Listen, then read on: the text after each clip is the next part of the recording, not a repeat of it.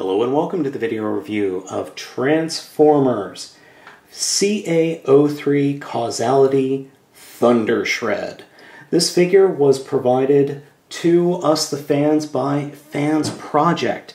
I picked this guy up at tfsource.com and the total for the figure was shipped $59.47. I did pay a little bit extra for shipping and handling so I could get it a little faster. Now, I do have to say one thing. The packaging for this guy from TF Source was fantastic.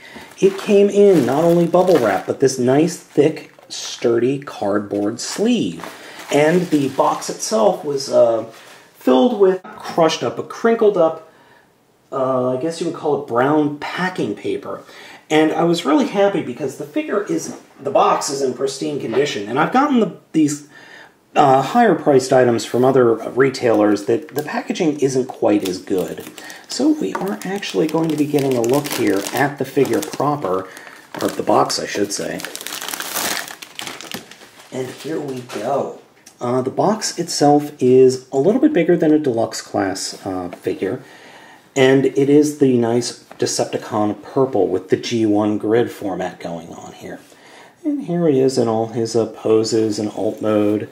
Up top it's got some really nice art, the same art that is here on the front of the figure. And on the bottom just a warning, don't eat it.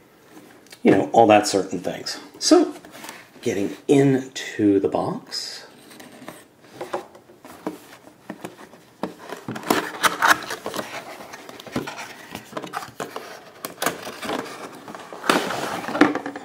And here we have the figure in, or out of the box, I should say. Nice little silver on the back there. And on the back of that piece comes the instruction manual and his Thundershread card. And here's the figure in the packaging. So we've got the little holder here, a couple of his claws, and then the back of the figure. So I'm going to go ahead and get him out of the box and we'll take a look at the figure. Here we have Thundershread in his robot mode with the completed claws. Now, you may notice that the claws are the full claws as opposed to the Wolverine half claws. I'll show you that in a little bit. One thing I do like is these little wrist parts do pop off, and you can actually put them forward so that Thundershread has a little bit of clearance with his hands. That is a very nice touch, and that has to do also with the transformation, which we'll talk about in a little bit. The figure itself is a little on the small side. Here is Dark of the Moon Roadbuster compared with Thundershread. Now, this doesn't bother me all that much, simply because the original Insecticons were smaller than the deluxe Autobots and Decepticons of the G1 era. It is a little small considering the price, but I think you'll be surprised at just how awesome this figure is. Now, like I said, I do have a slight mistransformation going on here, partially because I've got the legs, there's legs pointing down. They should actually be pointing up and out like this, and those should be pointing down. Overall, the figure looks exquisite. FansProject really knows how to make a good-looking robot mode, and it really shows here. Posability for this guy is really nice. He's got a swivel joint here, and then this swivel on the upper shoulder. His arm does rotate here on the upper arm. There is 90 degrees worth of bend here, and you've got a lot of options in the arm rotation. Head is on a swivel joint, and the head is a very plain design, but it works for this figure. There is fortunately a little bit of rotation in the torso, and the legs are on some very, very tight ball joints, or at least mine is. Then the knees bend quite a bit, and the feet are on ball joints, but they are limited by the bulk of the lower leg.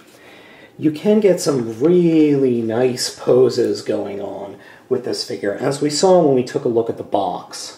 For example, here's one nice pose that took me, all of 10 seconds to get together. Poses like this are really what make me love FansProject, simply because you could get them into really, really cool poses, and the figures themselves just look awesome. The next thing I'd like to show you are the options you have with the claws. The first option comes with this little handheld piece that we saw earlier. Now this little guy you can have some fun with because you can make a giant shuriken with these blade pieces. You can actually make a slightly smaller one using either those bits or the claw pieces. And this can be held in hand to be thrown. And it is very intimidating with him holding this giant shuriken. I honestly don't know how he doesn't clobber himself with it, but it looks very cool. Now, like I said, what you can do is you can pull off the tips of the blades, or the claws, put the claws back so he looks more like a Wolverine type look, and then he can hold a slightly smaller shuriken, as you can see. And also, the shuriken can be stored on the back of the figure. There's a little hole right here, right there above my finger, and there's a little peg right here. So you can just peg that into place, and he looks like he's got a big ninja star on his back, which is a very, very cool touch. Something else you can do with these bits is you have to pull the claw off with just enough force to get that whole part to come with it, as opposed to doing that. And what you do with these bits are you attach them right here. And what you get is probably the silliest Decepticon ever. I personally don't care for that look. So what I've done is I've gone ahead and disassembled Thundershread so that we can go ahead and get to the transformation. The first thing we're going to do is reassemble his claws. And they go together very, very quickly, very easily. You don't have to worry about, oh, does this claw go with this piece? Nope, just kind of make sure that everything's pointing on the inside, and that's really all you got to worry about. And then we will reattach the claws like so.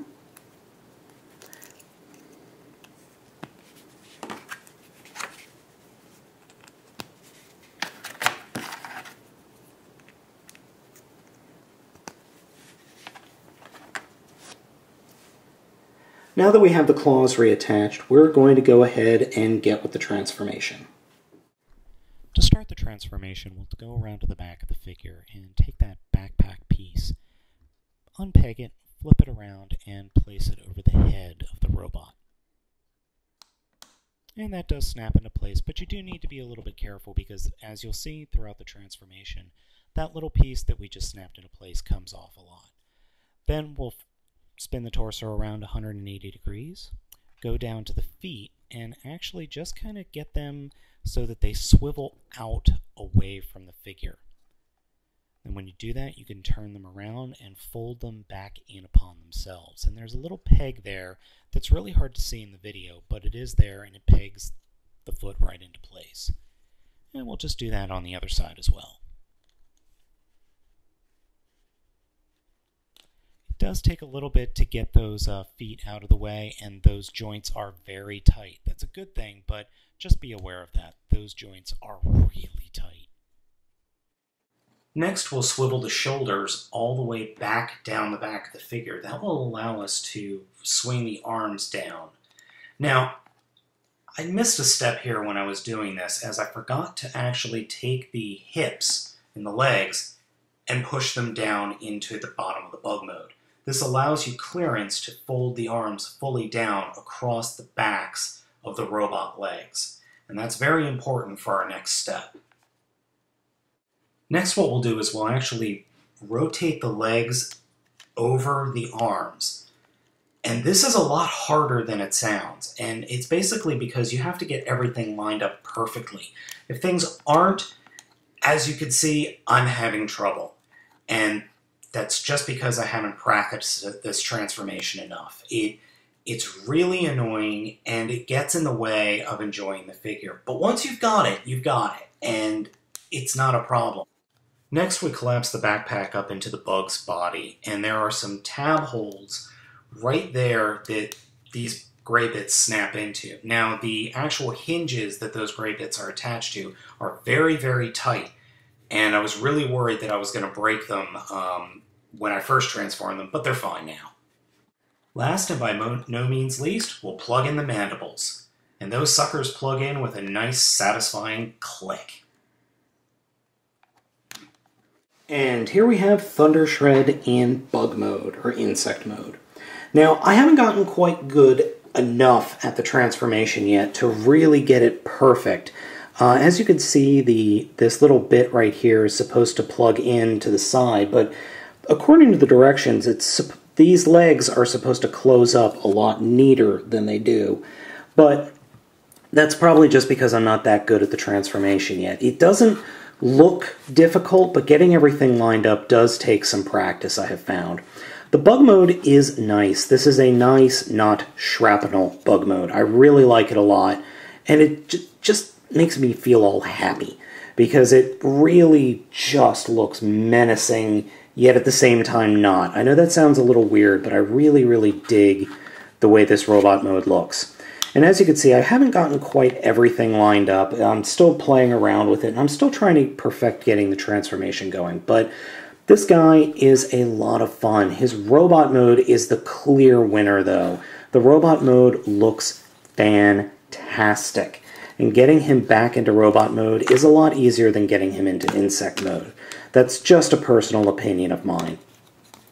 I'm really happy that I picked this thing up. Like I said, I got him from a TF source, and you could pick your own up too as well. I believe they still have several in stock, but it's a great overall figure. The transformation is simple, but complex enough that you might be swearing a little bit during it because not everything lines up perfectly, though I do dig it a lot. And like I said, the robot mode is the clear winner. It just looks a lot better. That being said, I think the bug mode is very, very nice. It is a wonderful homage to a classic G1 figure that when I was a kid, I loved. And just, it's definitely a buy. I really recommend picking this guy up. It doesn't matter where you get him from. I would just strongly recommend picking him up. Yes, he is a little smaller than a standard deluxe class figure in this day and age, but in my eyes, he is completely 100% worth the asking price. FansProject really hit it out of the park with this guy. I still think the Colossus unit or collection is their best work, but if this is the caliber of figure that we can expect from the Causality line, man, I am excited for the other two figures. They should be released in August and September, so they should be in my grubby little hands soon. So, as I said, pick this up from TF Source. He is an excellent figure. I'm really glad I picked him up. He's a lot of fun, and he looks great. Just go, if you can get it, because I don't think you'll be disappointed.